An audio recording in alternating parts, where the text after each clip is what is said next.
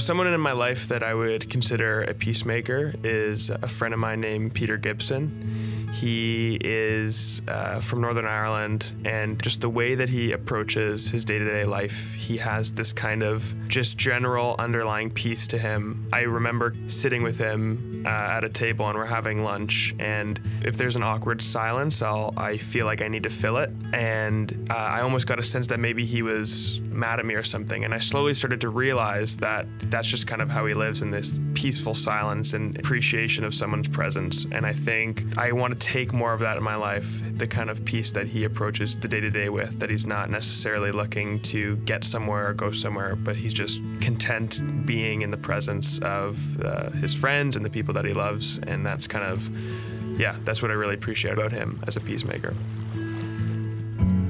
Last summer, I was having some issues with someone that we were working with, and I remember going to him with the issue, and he just really was great at putting things into perspective for me and taking the time to really encourage me that in maybe the frustration that I was feeling was warranted, but also recognizing kind of the context that we were in, and also just helping me to think clearly, and so that he wasn't inciting anything or trying to rile me up to get even more angry or more upset, but was rather just kind of putting things into perspective and calming me down, and maybe approaching it with more of a peaceful attitude.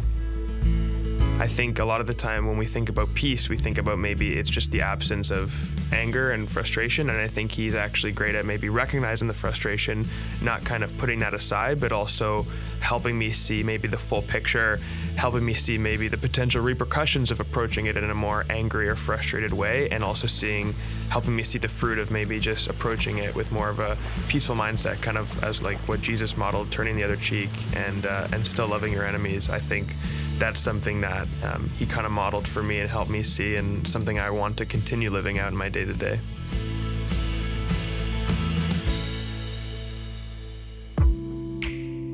Back in college at the end of the semester, we had this project where we were supposed to meet with the teacher to get feedback on it. And as we were having this interview with the teacher, the more questions that we asked, and it was just perfectly mundane questions about, why did you mark us this way, or why did you do this? But as we kept asking these questions, this teacher just kept getting more and more agitated, as if we were insulting her in some way, despite the fact that we're just asking questions about our assignment. And so eventually it just started to reach a point where I was like, this is kind of escalating high enough that we could get ourselves into a serious situation here. So eventually I just started saying, oh, I get it now. And we just sort of just collectively as a group, without talking to each other, just made the decision, let's just end this now before it gets out of control.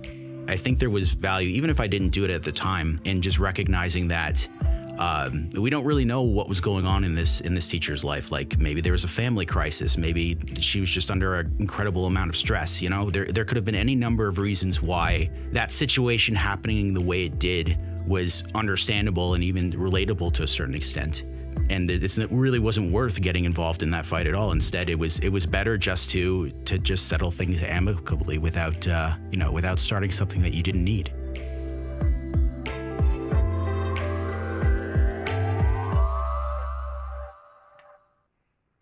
Well, hello. Welcome to the Meeting House live stream. My name is Mark. I'm one of the pastors here at the Meeting House. It is so good to be together today. Really, it's really, really good. Well, and I just want to say, if you are here with me, way to go.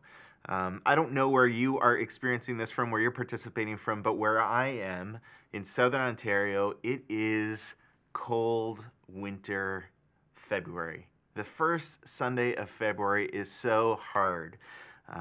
We have experienced some real snowy, cold conditions recently, and that can feel so lonely, so isolating. And so I just want to say, if that is the season that you find yourself in, let me remind you of these words. Can I just read this verse that's been encouraging me this week? This is from Romans. He writes here in chapter 8, verse 38, "For I am convinced that neither death nor life, neither angels nor demons, neither the present nor the future, nor any powers, neither height nor depth, or anything else in all creation will be able to separate us from the love of God that is in Christ Jesus our Lord." There is nothing that can separate us. And so if you are feeling alone, if you are feeling separated, whether that's from God or from community or from relationships in your life, I just want to remind you that you are not alone, especially if you are watching this, if you are listening this, we are together. This counts, this matters. And so way to go, way to take that first hard step. So yes, although February can be cold, and I know many of you are perhaps watching from warmer climates, way to go, you win, it is true. But if you are experiencing kind of those doldrums of winter right now, know that you're not alone, and you took the first, often hardest step, and you are here with community, and so I just want to welcome you. And I hope that you feel the warmth of Jesus this morning as we spend time together.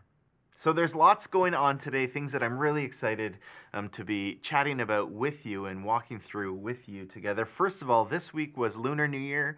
If you are celebrating Lunar New Year, Happy New Year. I'm so excited for you, and I've spent many years celebrating that in past lives that I was in, and that is often such a fun and celebratory season. So I wish you all the best as you celebrate the Lunar New Year.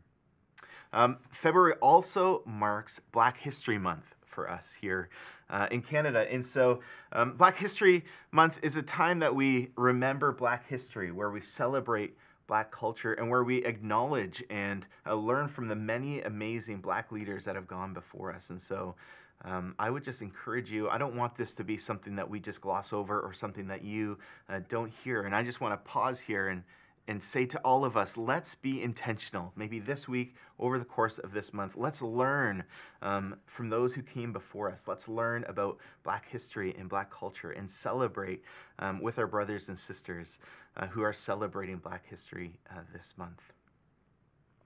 Today also marks the beginning of our new series.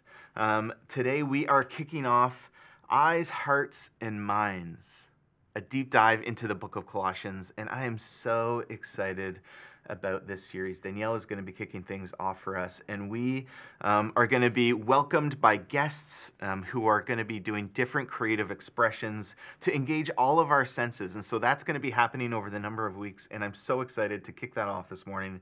I know Danielle's going to be diving into that more later on, and that is something that I think is getting up for, I think is worth inviting our friends too. And so feel free to be sharing this, feel free to be talking about this in your places of life where you find yourselves in. Now, the other thing that we are leading towards, as you might know, Easter is coming, but before we get there, traditionally in the church calendar, we've talked about something called Lent, which is a period of time in preparation for Easter. Well, here at the Meeting House, we do something called the Month of Prayer, and if you've been a part of the Meeting House for a while, you will remember, you will know that we've talked about this before, and we're doing this again, and I'm so excited to be doing the Month of Prayer. You can go to themeetinghouse.com/prayer to register, because for the month of prayer this year, you're going to be mailed something. You're going to be mailed a little kit where you can participate with. There's going to be all sorts of little pots, some seeds, some rope, all sorts of tangible activities to help you focus your prayers, focus your time as you pray towards as we lead towards Easter. It's called The Road to Hope. It's going to be tied in with the teaching series. I'm so excited about this upcoming season for the Meeting House. The Road to Hope. That's themeetinghouse.com/prayer. Okay, another amazing thing that's happening right now is among our youth and our youth leaders. And to tell you a little bit about that, or to show you a little bit about that, we've got a video. So let's throw to that now before I go on.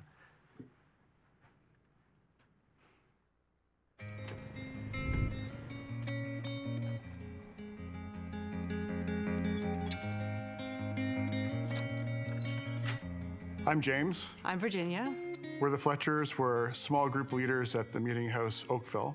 And during this season, we've been able to stay in touch with our students remotely, but what we're doing right now is spending time going out to see each of them at their homes and doing porch visits, just to let them know that during this tough time, we still think about them, we still pray for them, we still love them, and they're a part of our community. So we're doing that by showing them ourselves present with them, and then providing them a little gift on behalf of the youth group. It was great to see all the youth one-on-one, and we haven't seen them since last year. And we dropped off these gift bags, and it has a pop, a candy, some chocolate bar, and a fidget popper, I think they're called. And there's also a encouragement note that's already got a stamp on it. So we encourage them to write a note to someone else in the youth group that they haven't seen in a while, just notes of encouragement, and it'll be a surprise to get some snail mail in the mail. We all experience really hard times in our life, and it's at those times when you want to feel like you're part of community. And the meeting house is that, and the youth group is that. And we're able to go around and visit our students and let them know that even in these hard times, they're loved, they're cared for, they're part of a bigger family that has their back.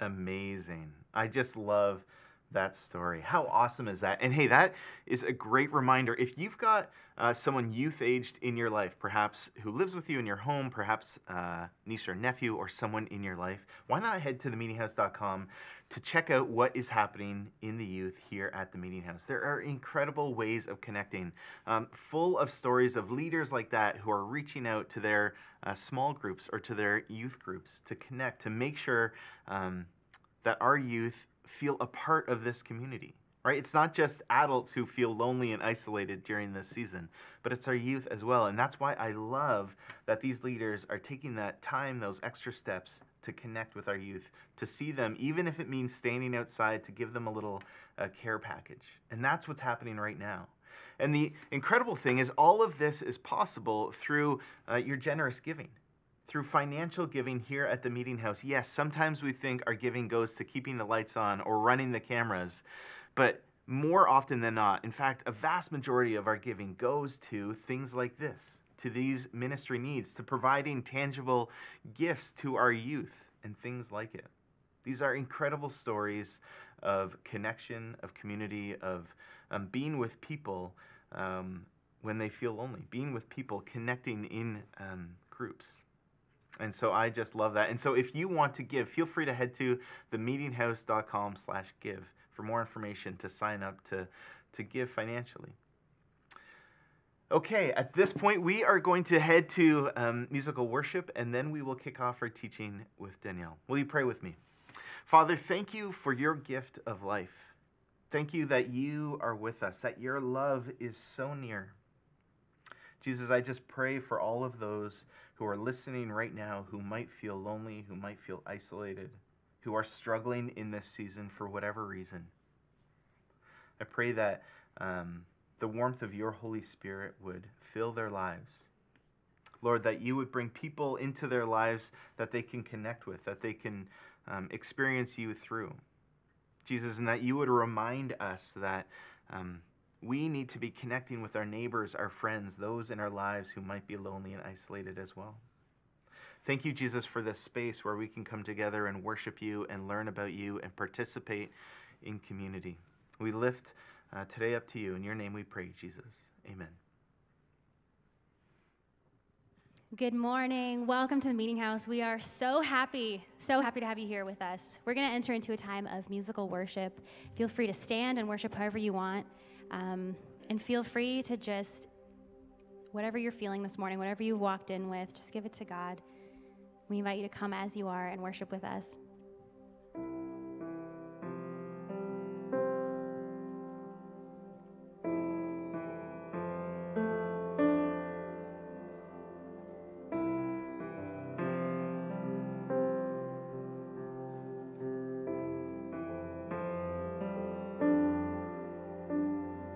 Come out of sadness from wherever you've been. Come broken-hearted, let rescue begin. Come find your mercy, oh sinner, come kneel. Earth has no sorrow that heaven can't heal. Earth has no sorrow that heaven can't heal. So lay down your burdens, lay down your shame. All who are broken,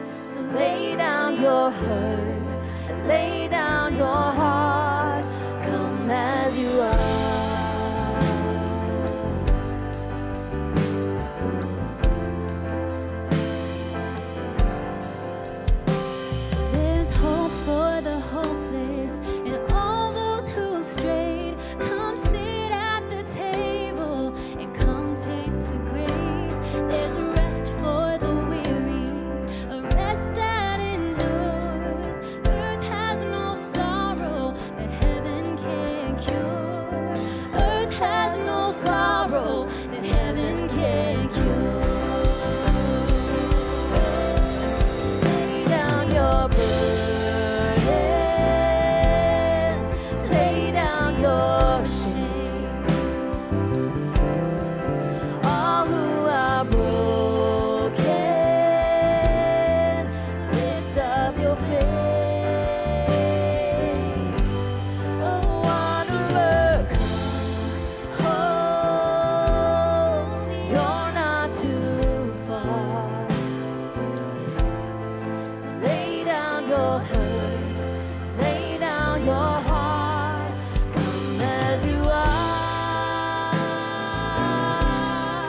Come as you are. Fall in His arms. Come as you are. There's joy for the morning. Oh, sinner, be still. Earth has no sorrow that heaven can't heal. Earth has no sorrow that heaven can't heal. Lay down your burdens. Lay down your shame. All who are broken, lift up your faith. Oh, wanderer, come home. You're not too far. So lay down your hurt, lay down your heart. Come as you are. Come as you are. Come as you are. Come as you are.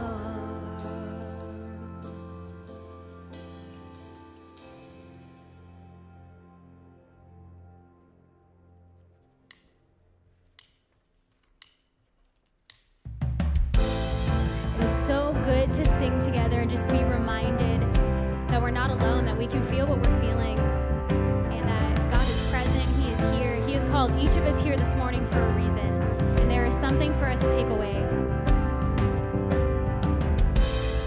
God of Abraham, you're the God of covenant, of faithful promises. Time and time again, you have proven that you do just what you say. Though the storms may come and the winds may blow, I'll remain steadfast and let my heart learn when you speak a word, it will come to pass. Great is your faithfulness to me. Great is your faithfulness to me. From the rising sun to the setting same, I will praise your name. Great is your faithfulness to me. Yeah. You're faithful. God, from age to age, though the earth may pass away, your word remains the same, yeah. And history can prove there's nothing you can't do. You're faithful and true. Though the storms may come and the winds may blow, I'll remain steadfast and let my heart learn when you speak a word, it will come to pass. Great is your faithfulness to me. Great is your faithfulness to me. From the rising sun to the setting same, I will praise your name. Great is your faithfulness to me. Oh, your faithfulness never runs out. He never runs out, no. Oh, your faithfulness, it never runs out. Never runs out. It never runs out. I put my faith in Jesus, my anchor to the ground, my hope and firm foundation. He'll never let me down. I put my faith in Jesus, my anchor to the ground, my hope and firm foundation. He'll never let me down. Put my faith. I put my faith in Jesus, my anchor to the ground. He's my hope and firm foundation. He'll never let me down. My faith, I put my faith in Jesus, my anchor to the ground. Oh, my hope and firm foundation. He'll never let me down. He'll never let me down. Great is your faithfulness to me. Great is your faithfulness to me. From the rising sun to the setting same, I will praise your name. Great is your faithfulness to me. I put my faith. I put my faith in Jesus, my anchor to the ground, my hope and firm foundation. He'll never let me down. I put my faith in Jesus, my anchor to the ground. He is my hope and firm foundation. He'll never let me down. He'll never let me down. Great is your faithfulness to me. Great is your faithfulness to me. From the rising sun to the setting same, I will praise your name. Great is your faithfulness to me.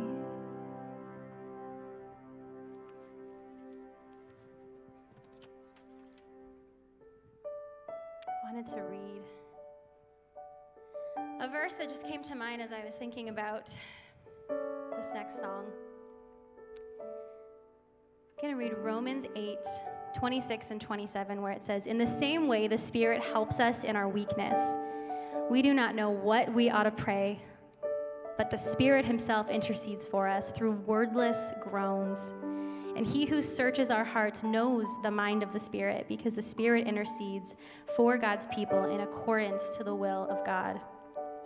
And I'm going to read it again, but this time the Message version. "Meanwhile, the moment we get tired in the waiting, God's Spirit is right alongside helping us along.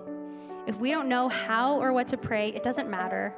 He does our praying in and for us, making prayer out of our wordless sighs, our aching groans. He knows us far better than we know ourselves, knows our pregnant condition, and keeps us present before God. That's why we can be so sure that every detail in our lives of love for God is worked into something good." And it just is such a comfort for me to think about the fact that sometimes I don't have the words. Sometimes I don't know what to say. I feel like I'm praying the same things over and over. And it just gets exhausting and tiring, and it's hard to wait. And it's hard to sit in the uncomfortable and in the uncertain for so long.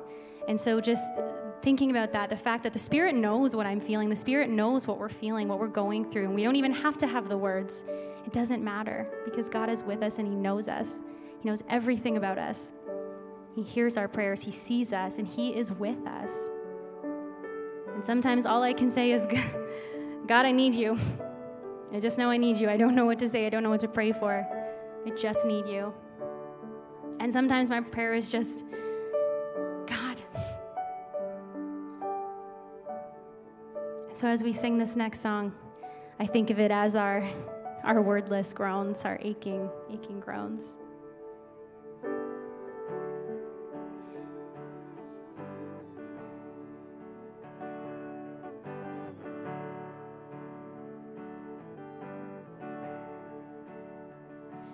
Lord, I come and I confess, bowing here, I find my rest. And without you, I fall apart. You're the one that guides my heart.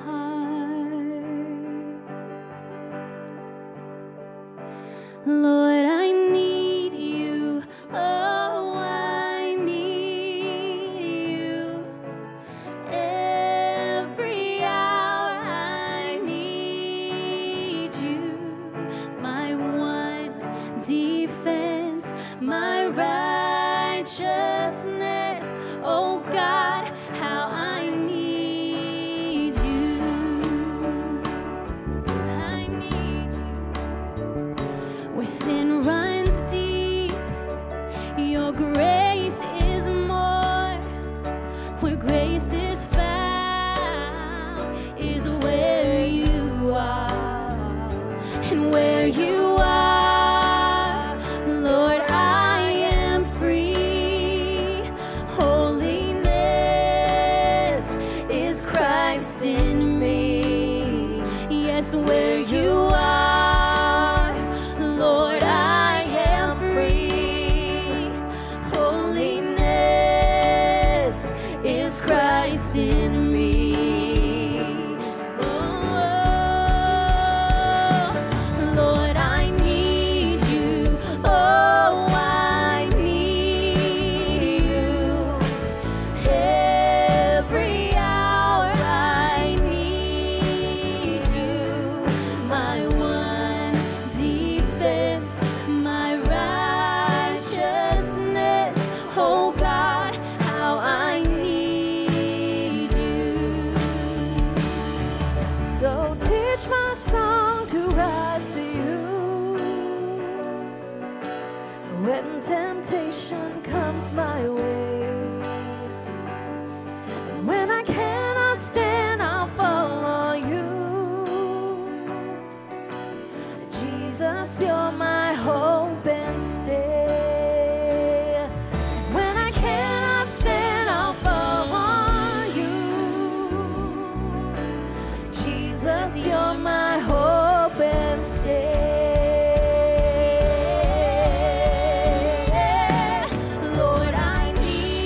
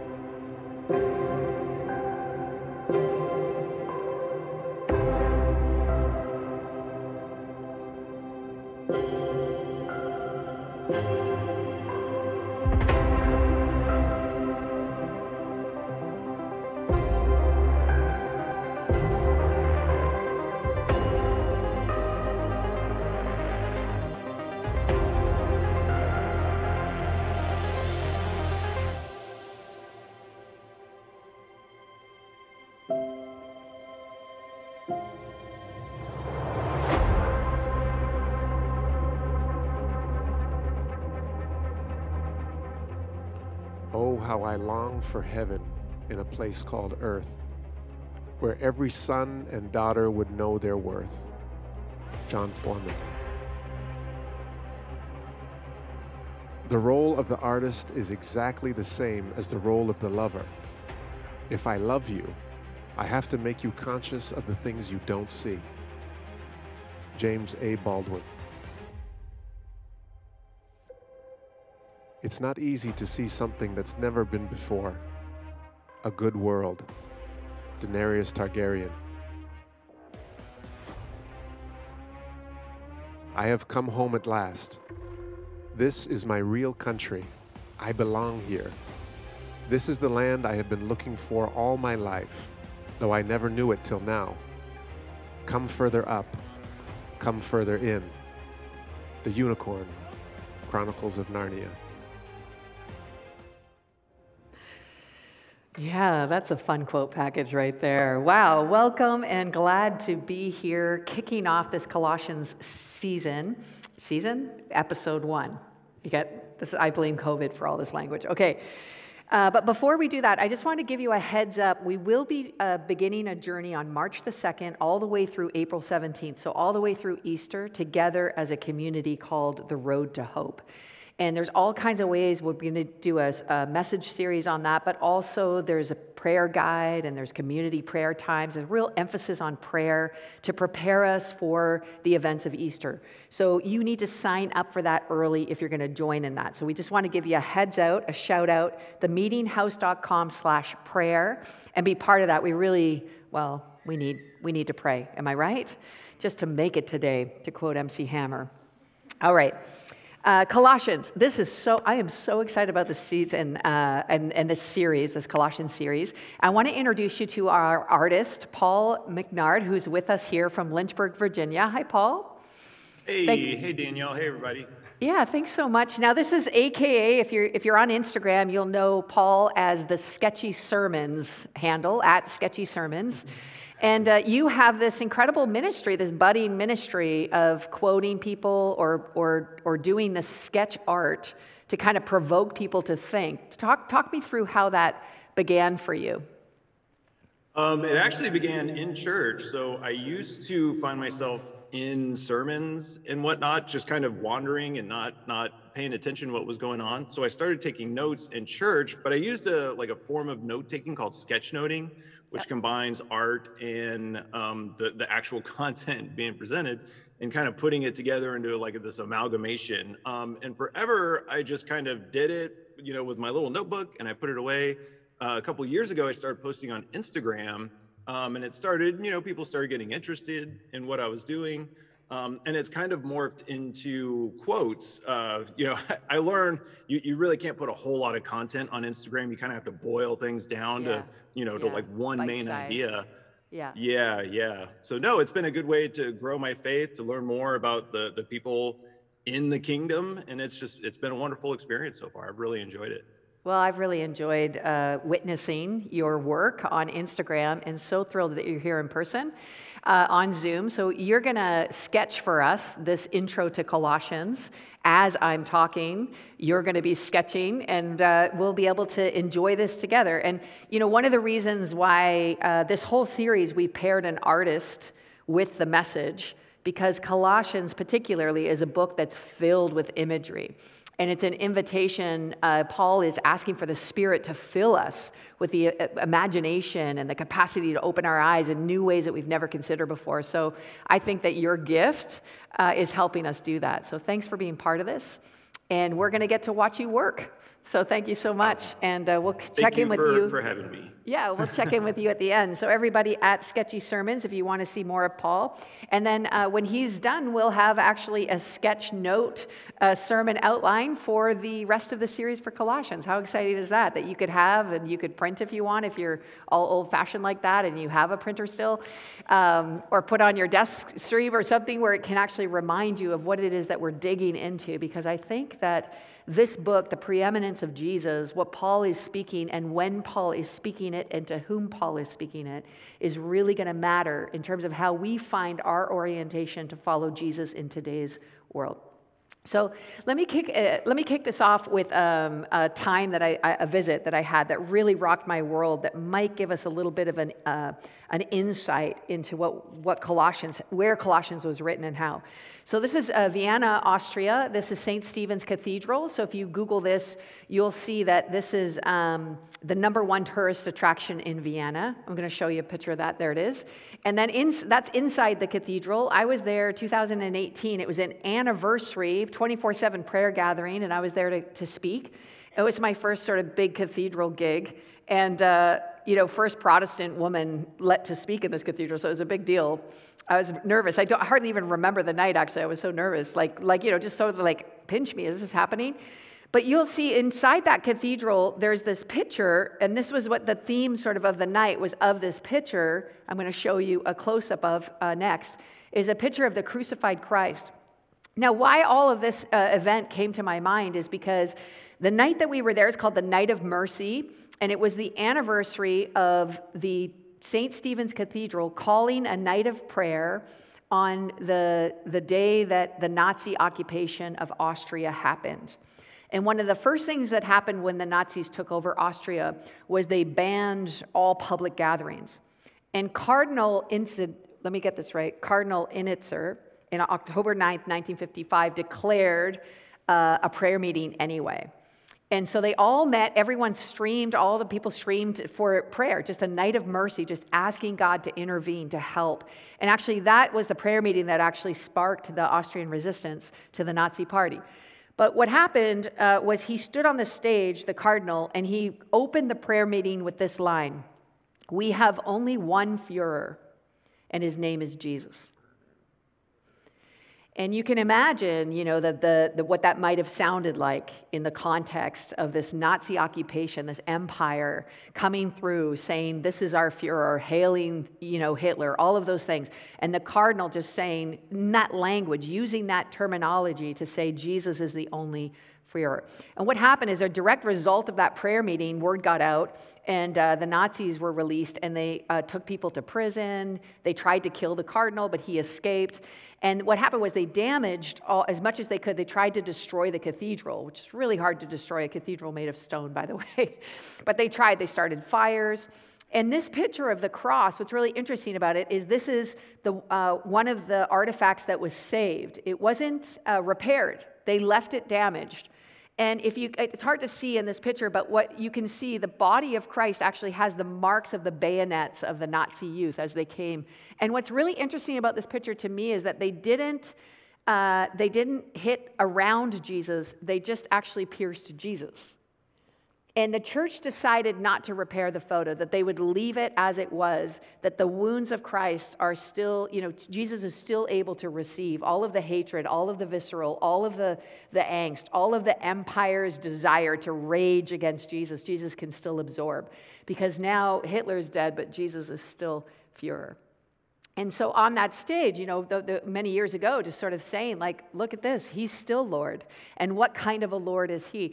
In that same way as those Austrians would have heard that cardinal's message, there is only one Führer and his name is Jesus, is a very similar way that the Colossians would have heard Paul's message in Colossians chapter 1.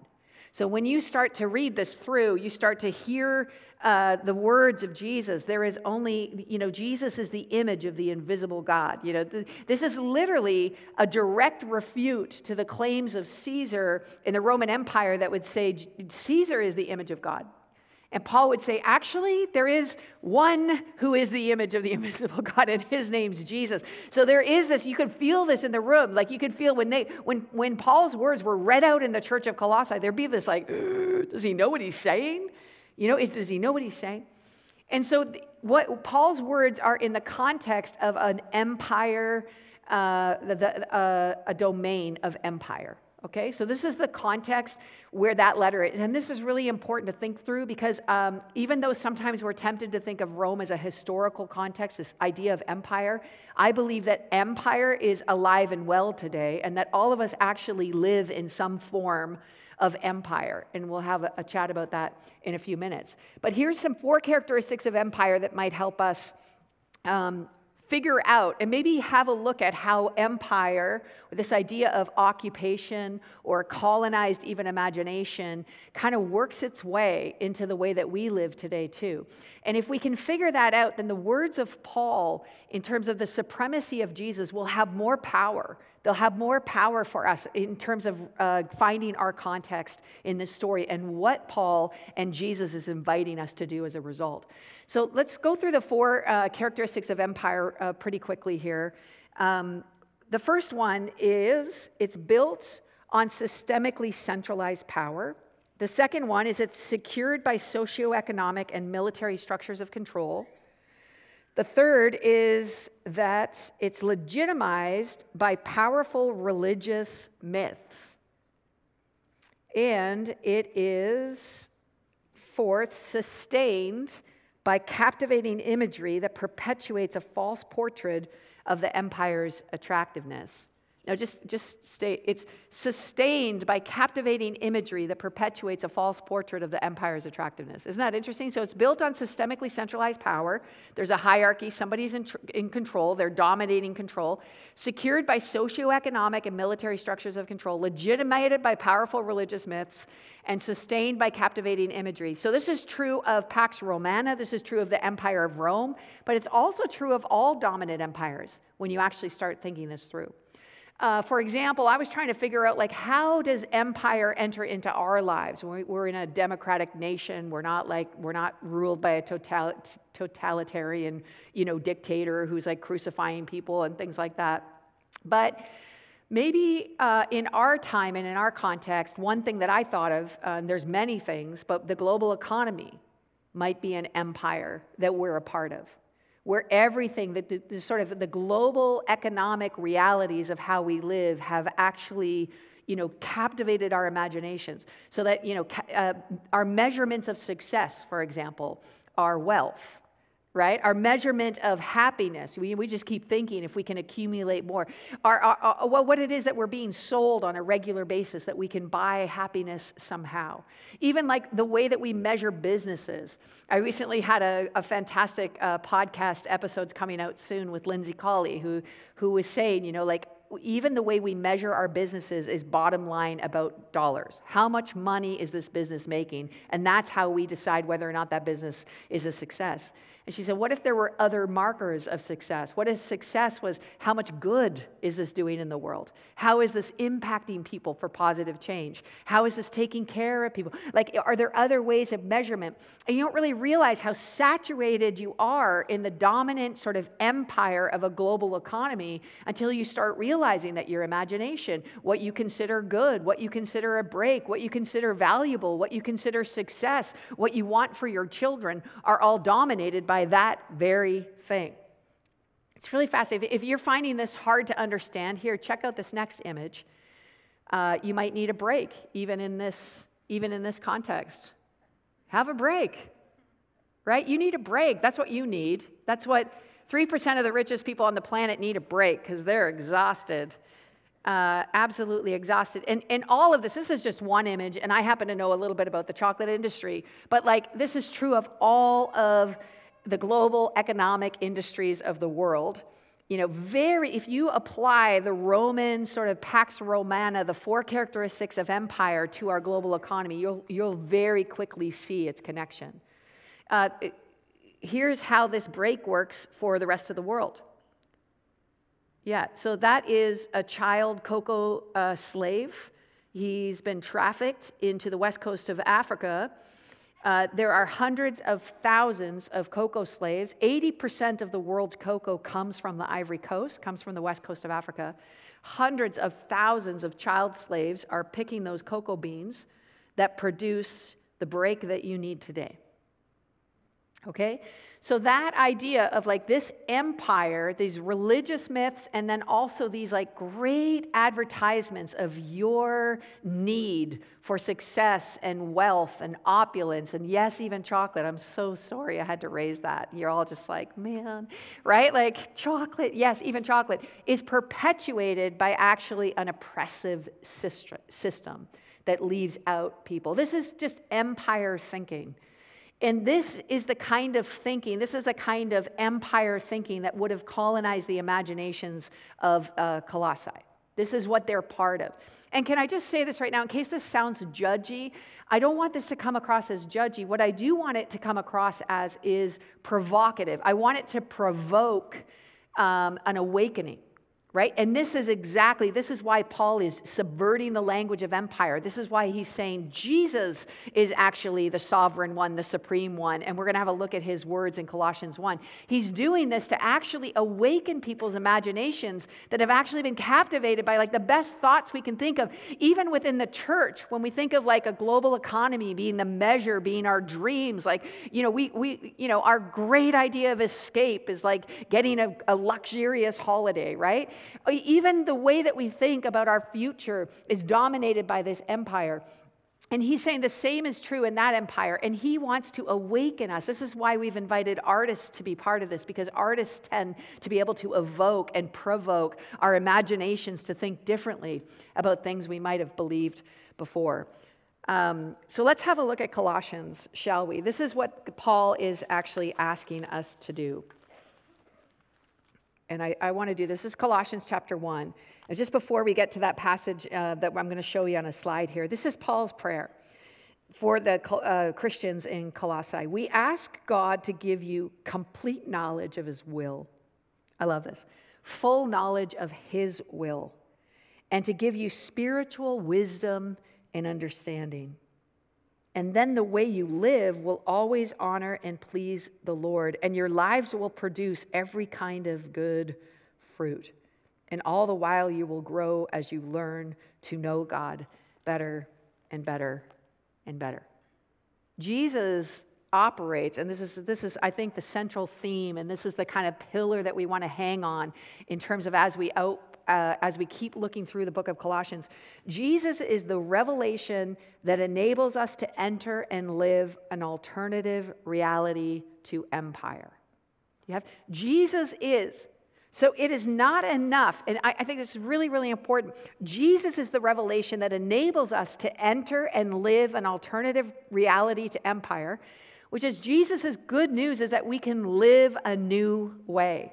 And we don't have to be stuck in these oppressive systems or in this illusion of freedom and we're just sort of pretending to be fine when everything actually is not fine, and satisfied with our lives being amazing and upwardly mobile while, a vast majority of the world's at their expense or in their exclusion. And Jesus is introducing, and always has, even through his life. Remember, he stands up in the temple and he says, "The Spirit of the Sovereign Lord is upon me because he's anointed me to bring good news to the poor."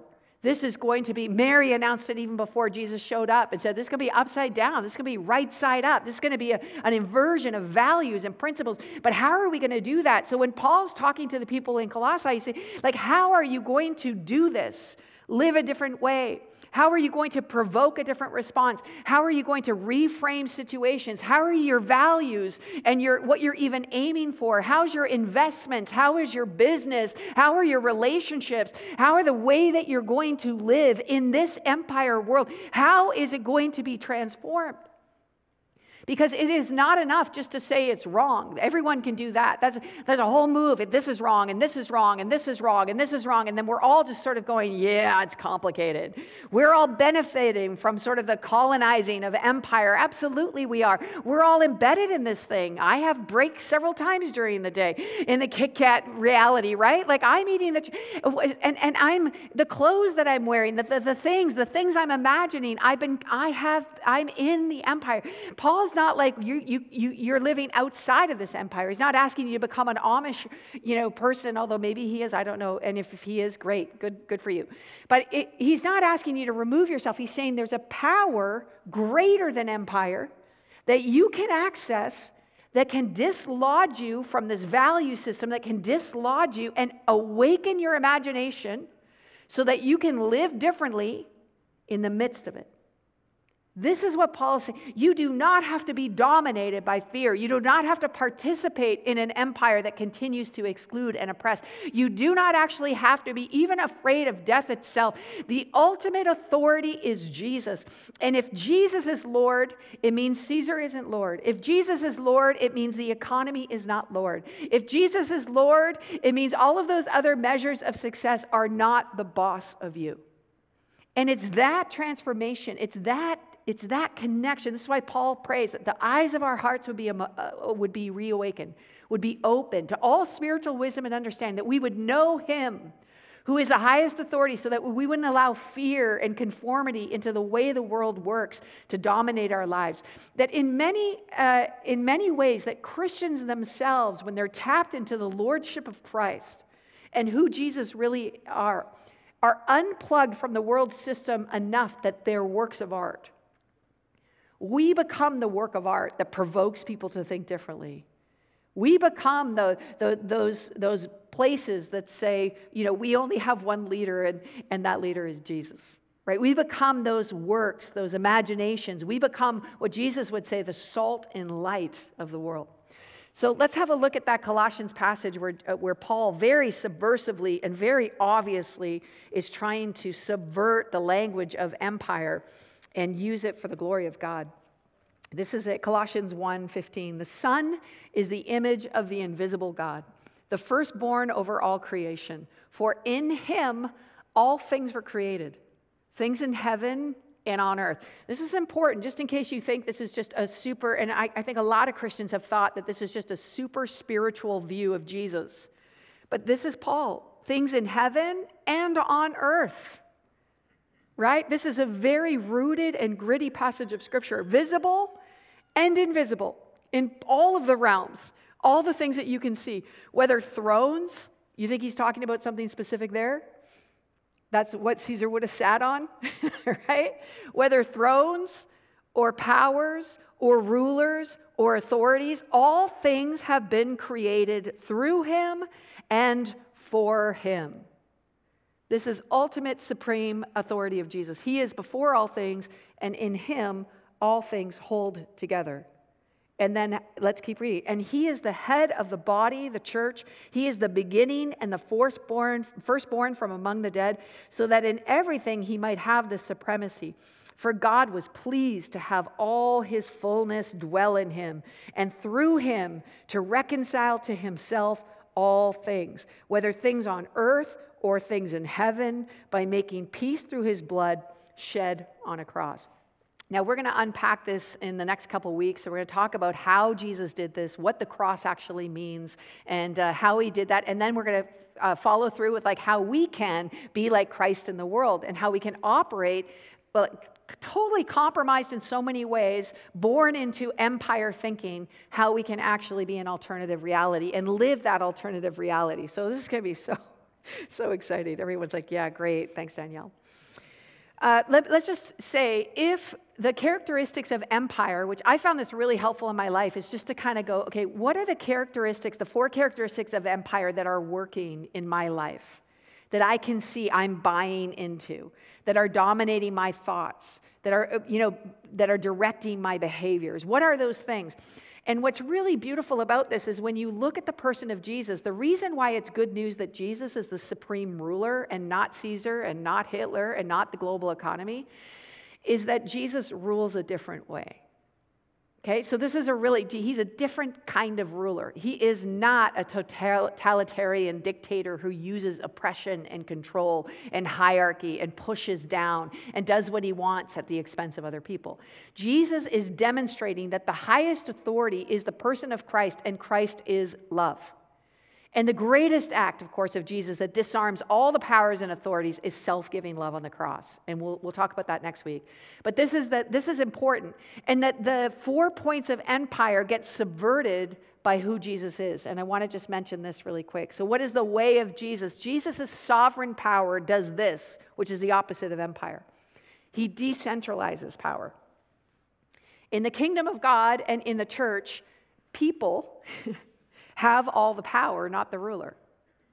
You remember this? And this addiction that we have to this addiction we have to sort of centers of power, right? Even all through the Old Testament, God's like, I don't need a king. It's a people that I'm looking for. They're like, we need a king. I don't need a box to live in. I don't want to be in we need a temple, right? Like I don't need, and we need this and we need that, because we're addicted to this idea of empire. And Jesus is constantly decentering the empire, saying, I want to do things a different way.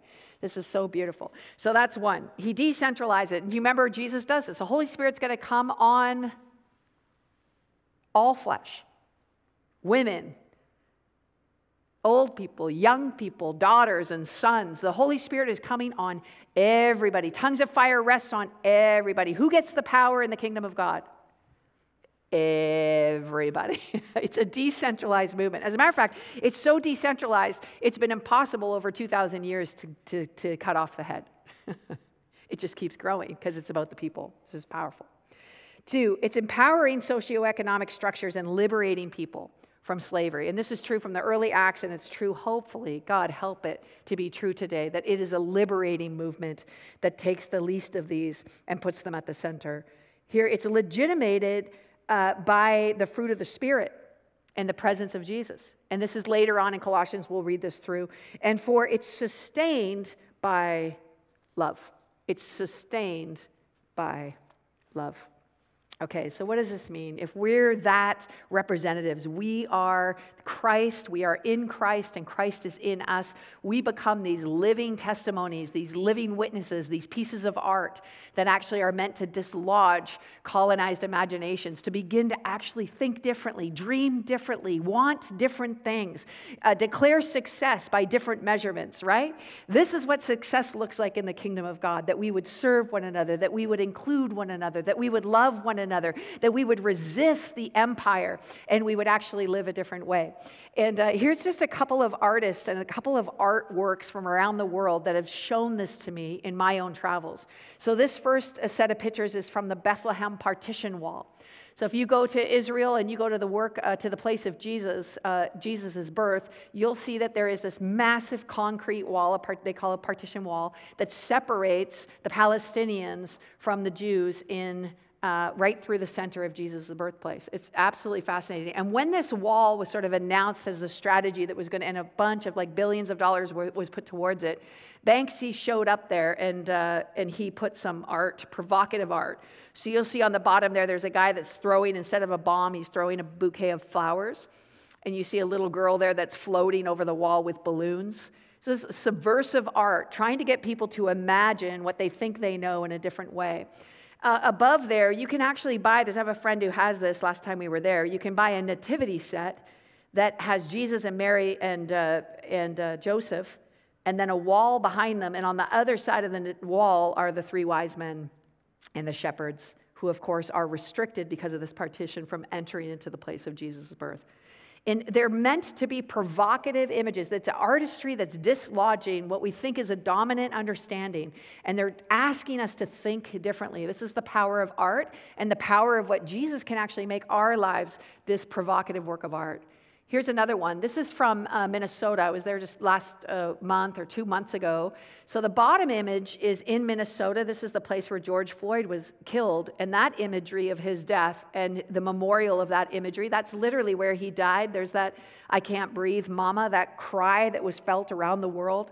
This is Black History Month, by the way, so we really want to celebrate the witness of Black authors and writers and leaders who have been witnesses of this empire for so long, trying to help us reimagine a different world. And we just want to honor them, and we will be doing that. But that's George Floyd. Here's what's interesting. The top picture is George Floyd, "I Can't Breathe," from the wall in Bethlehem. Isn't that interesting? And we see that, these pictures of George Floyd that went all the way around the world, like in Syria, there was a Syrian wall that was just like decrepit wall, and an artist put George Floyd's picture there because that phrase, "I can't breathe," is this people who have been suffocated by empire saying, "Hey, I'm trying to breathe here." This is the context in which the Christians enter the scene. God, help us with the power of the Spirit and say, Jesus breathes on you. I have been anointed by the Spirit of God to announce good news to the poor. This is the work of Jesus in the world still. And the highest authority, the greatest power, the power that is above all other powers, is Jesus's. And Jesus uses that power to bring freedom to everybody involved. Here's the last one I'm going to show you. These are two different images. This is when they announced the wall project in America, the southern border there. So that's Mexico and the U.S. And two artists from on each side of the border got together and did what they called a seesaw project. And the seesaw art installation was literally, they got these big pink boards, and they put them through and they made it into a playground. So they took this image of like exclusion and power and separation and made it into a place of play. This is the power that not only art has, but this is the power of our lives as we dislocate from empire and re-enter the scene as image bearers of Jesus. And then the final one down there, since we started with the economy, I thought we'd end with it. This is from what's called the yarn bombing movement. Has anyone heard of the yarn bombing movement? This is so great. It's nicknamed Grandma's Graffiti. But what they do is they actually use knitting. So that's a crochet pattern, and someone has completely covered over the bowl just outside of Wall Street. So that's a black, like stone statue outside of Wall Street that a grandma has knit something else to cover. And this very pattern of beauty and all of these things homemade and all of these images that's meant to have people think again. Think again, could we cover this bowl with something else? And what is it saying? And what is it doing? The yarn bombing movement. I have a good friend, Stacy, who's part of that movement, and I love it so much. So that's just a little bit of an intro to Colossians. Just a tiny bit of information there, just a little bit, just to ease our way into this talk. And I think, I really believe, even as I've been preparing for this, I've just been reawakened again, just to imagine things differently. What could it look like, even instead of taking a side? What if we just turned a barrier wall into a playground? This is what the people of God do in the world. They provoke people to think differently. We do it by living differently. This has been a wonderful idea. If Jesus is the Lord of my life, how does it affect what I do or don't do, what I spend or what I don't spend, or who I hang out with and who I don't hang out, what my measurement of success is, what my desire is for my children? I mean, this transformative work of Jesus at work is going to challenge our minds. It's going to open the eyes of our hearts. And this is what it is that we're praying for today. This is what it is that we're praying for every day. That Jesus would keep awakening us and keep provoking us to live differently in a dark and sometimes very oppressive world. So let's pray this prayer. And if you have questions, by the way, which hopefully you have a lot of, there's a wonderful time in your home church to ask some of those questions, to just discuss with each other. What is this? Where's the tension? Where does this? We're not afraid of that tension. This tension is important. And I hope you've heard very clearly that I live in this tension too. It's not like I've got this sorted out. I'm just being invited more and more and more by the Spirit of Christ into the middle of that tension. And what does this mean for us? And how do we wrestle this through together? We're going to need each other to do this, by the way. So your home church is a great way to work out those. If you have questions that you'd like us to discuss at the end of this series, we're going to have a Q&A time, an after party where we discuss the whole series. So send those questions in. They will get to us. We will be praying about them and talking to them about them at the after party series at the end of this series. Okay? Does that sound crystal clear? Okay, so let's pray together. This prayer is actually Colossians again, but it's just taken from the Message version. And I'm just going to invite you to take a deep breath and open yourself. Just open. Maybe you need to open your body, posture. Just open your hands. Take a deep breath. Allow the Holy Spirit just to fill you. Not with the peace the world gives, but the peace of Christ. And we'll pray this prayer together. Jesus, you were supreme in the beginning, and leading the resurrection parade, you are supreme in the end. From beginning to end, you are there, towering far above everything, everyone. So spacious are you, so expansive, that everything of God finds its proper place in you without crowding. Not only that, but all the broken and dislocated pieces of the universe, people and things, animals and atoms get properly fixed and fit together in vibrant harmonies. All because of your death, your blood that poured down from the cross. Open our ears. Open our minds. Open our hearts to your power and to your love so we can find our place in you. And all God's people said, amen. Paul, thank you. There it is. There it is, guys.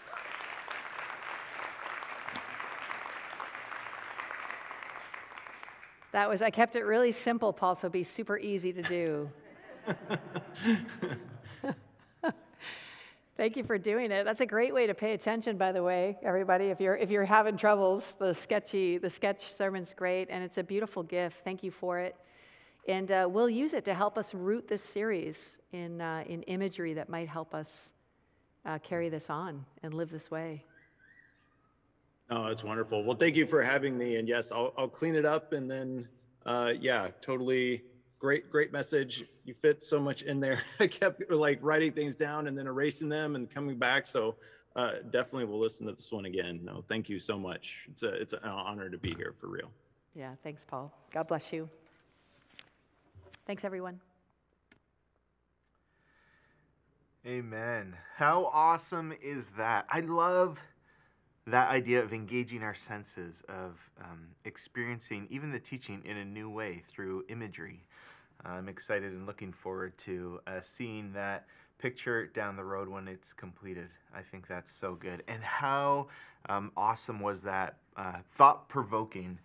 Provocative is what Danielle said a lot. And I think that, yeah, there's just so much good stuff there that I know that I will need to process and think about and chat with others. And if that is a place where you find yourself as well, I would encourage you to go to Home Church, themeetinghouse.com/homechurch if you are interested. That's just a place where we can come together, where we can look each other in the face, whether that's online or in person, and ask these questions and wrestle together through these different things that Danielle's been teaching about. Today is the day to join a home church. Please do not let another week go by without at least reaching out. And just another reminder that if you do want to be a part of the month of prayer, and again, it too is going to be really awesome, kind of that tangible way to pray together. Go to themeetinghouse.com/prayer to sign up. They will send you things. We will send you things, whether that's digital resources or actually physical, tangible resources. And come together as a community to pray towards the road of hope as we journey towards Easter. Hey, it has been an awesome time together. Thank you for joining us. Looking forward to seeing you next time. Go in peace. Take care.